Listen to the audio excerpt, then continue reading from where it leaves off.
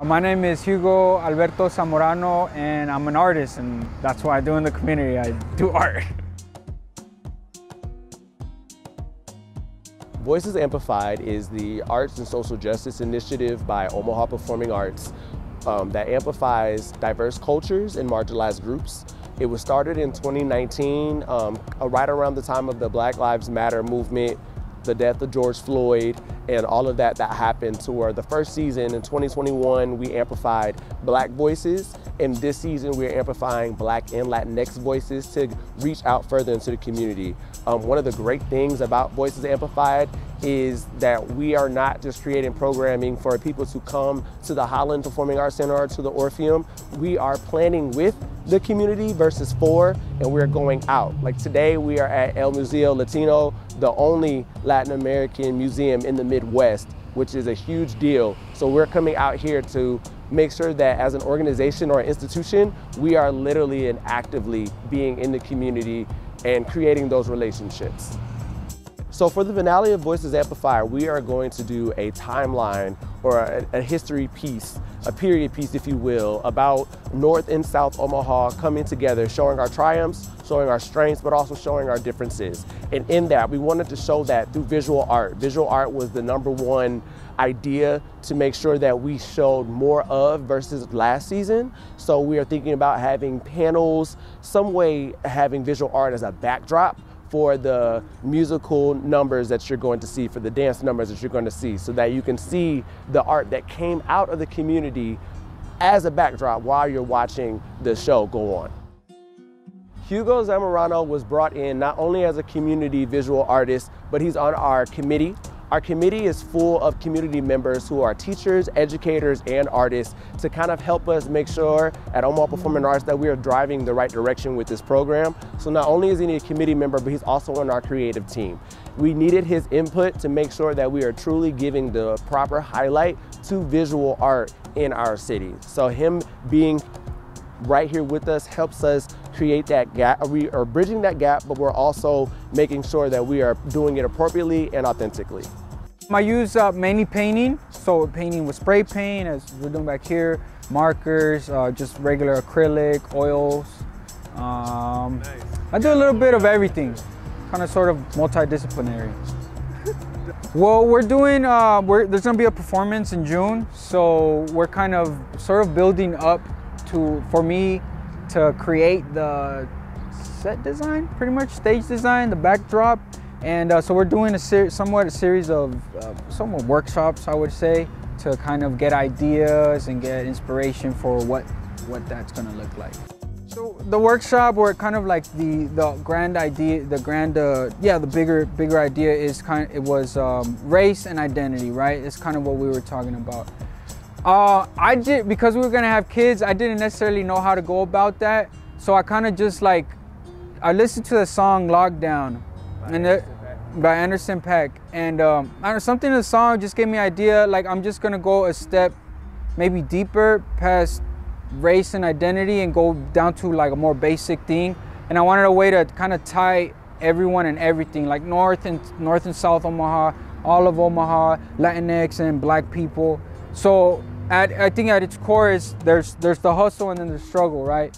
And I don't know if people mess around, but like, oh, the struggle's real, the struggle's real. Like, yeah, the struggle is real, but the hustle is too, because we have to keep moving, and we're gonna have struggle no matter what, and we always have to hustle to do better, to improve.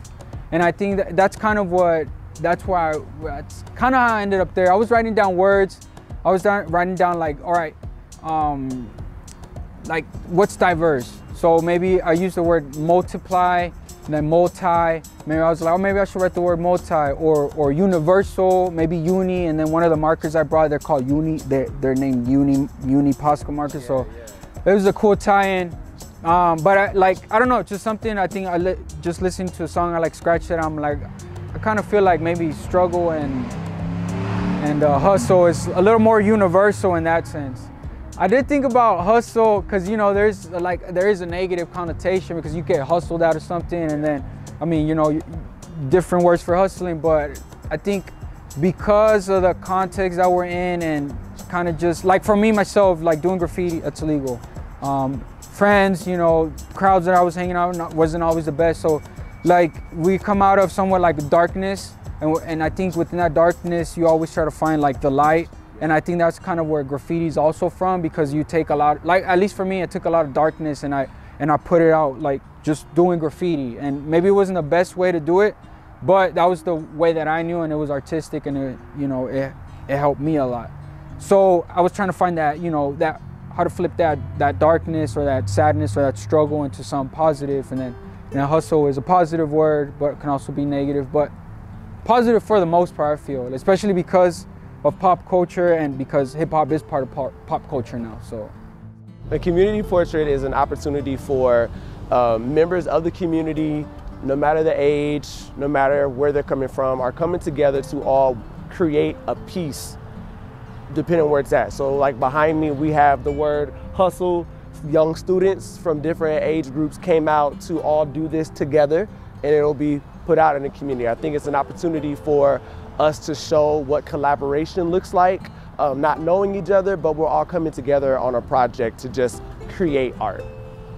So it was the vision of the committee to make sure that we showed the community. So kind of going back to the idea of the community portrait, showing kids being active in art.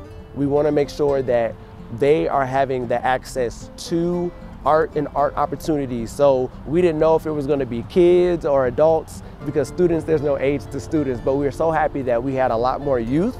So to see them, a lot of them did it for the first time, but they did a fantastic job in their expression.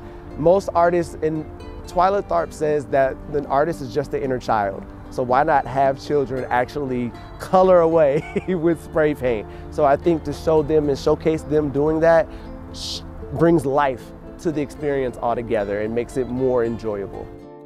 My name is Zally. Okay, what's your name? Yadziri. Hey, how old are you? I'm 7. What about you? I'm 7. You're both 7, awesome. Can you tell us what you did today? We spray painted. We spray painted. You spray painted? And what did you like about spray painting? I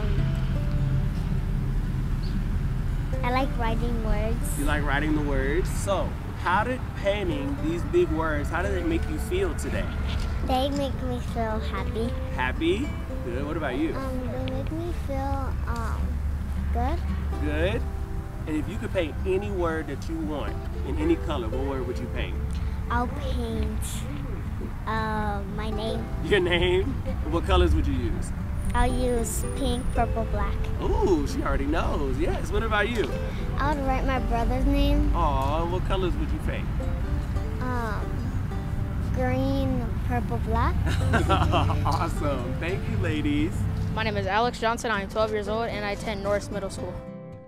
Today we made murals and learned how to make those murals and what the words that we painted in meant. And yeah. Tell us what hustle means to you. Hustle is something that you gotta do in your everyday life. Nothing's free. You gotta work for every single thing you get and need and want, because that's just how life is. You don't, I kind of forgot what I was gonna say, but that's all right. It's all good, you're doing great. How did you find out about this event today? Being in a youth group called Bluebirds, that they help us get better understanding of the long run and how to deal with certain things in life. I felt happy. I'm glad to be here, and my favorite thing was just doing just looking at it and painting myself. Simply just by the writing on the wall. I mean, you go out to the street and you see like a tag, or you see someone painting something, you see an image of something, or you see a sticker like a political image. That's graffiti too. It's because it's illegal. So it has the power to just influence you just by seeing a word. You think of something, and that kind of, you know, I think either changes your mood. It can make you upset. A lot of people make them upset because it's illegal and it's graffiti. But I think it has that power in that sense. And I think for like South Omaha specifically, because there's more graffiti in South Omaha. I want to say, and at least looking at police reports, there's been more arrests in South Omaha of graffiti. It's a lot of younger guys, younger kids, and I think that says something. If there's a lot of young people doing something, I think there's there's a sort of venue and an outlet there. And I know what's for me, it still is. And when I was in high school, when I was a kid, it was a huge outlet. So I think it says that there's a necessity for more, for different art programs, because there's a decent amount of art programs, but not everything fits everyone. And there's a lot of kids that they want to do graffiti lettering, or they want to do like street art or stenciling, and there's not always that many programs geared towards it. It's all more just drawing and painting, which is awesome because I love doing it too. But there's different stuff, and I think like especially within this era, I mean, graffiti, contemporary graffiti now started around maybe like mid-60s up until now, and it's probably one of the strongest art movements in history, I would say, that I can think of. I mean, it's global. It's not just US. It started in the US, like a lot of good things like hip hop and stuff, but it moved all over the world, and it's all over the place. So I think it just has the power to change the atmosphere, the environment, especially like with gentrification and street art, or art in general, kind of go hand in hand a lot lately. So with graffiti, because they supposedly, it's 5 elements of hip hop, right? And they throw graffiti in one, which it is one, but graffiti, it really is kind of its own thing. It's not just within hip hop. It's within, I mean, even before early 60s, there was disco. There's a lot of disco, punk rock and rock. There's a lot of that.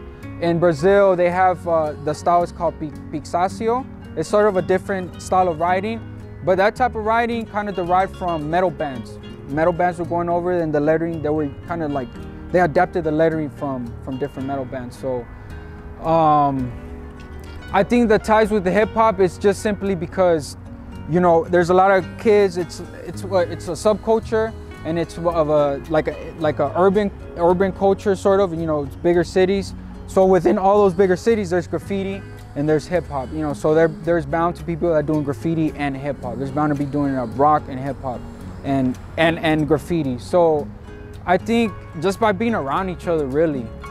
Historically, it's because of that, because it was somewhat packaged. Hip hop was packaged to be able to, get more commercial power. It's not a bad thing, but it was part of it, and I think that's good. And that really, I think, boosted graffiti, I think, to a different level that it kind of is now. It's because the DJs were graffiti writers, the MCs were, the people that were going to the club dancing, they were graffiti writers. Like, I mean, like Washington, at one point, everyone had a nickname, and everyone was doing graffiti for a while, and going go-go dancing.